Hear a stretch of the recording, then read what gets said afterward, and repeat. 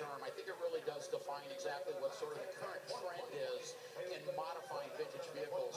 And this is a really good example of that. That's a later model LT1 small block Chevy. It's been warmed over with a little bit of a mild cam.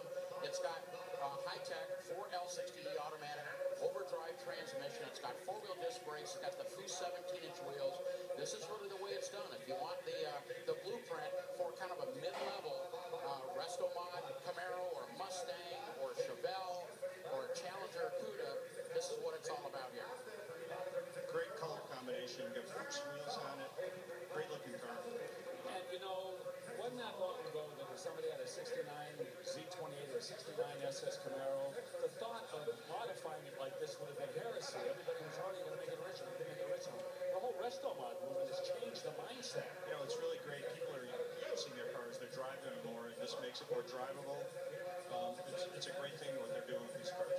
You know, we should mention also, Bill, you mentioned that Wayne's show, Chasing Classic Cars, as this one sells for $36 grand.